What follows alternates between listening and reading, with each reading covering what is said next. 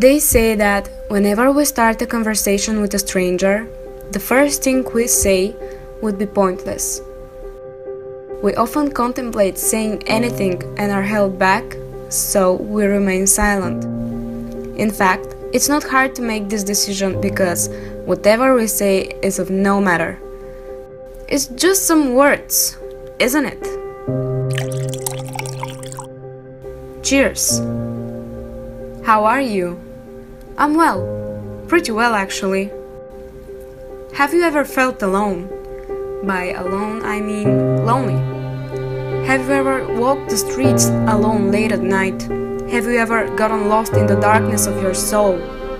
Have you ever felt that the cold air is heavier than ever? Have you ever been hurt by the wind crashing into your body? At that moment, you can see your shadow brighter than ever.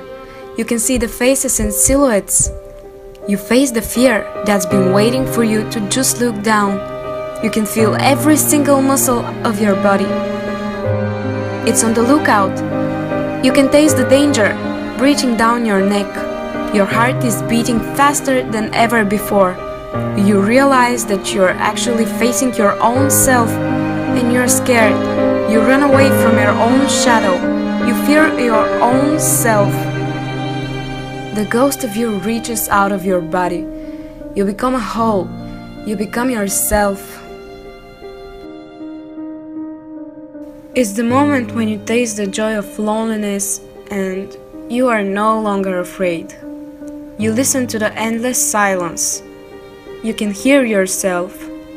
You can see everything in a much different way. The shadow is now your best friend. The fear is no longer your enemy. It's your companion. You learn to share the happiness with yourself, and pain becomes your teacher. You know you're not lonely, even when you're alone, because you are you and never lonely again.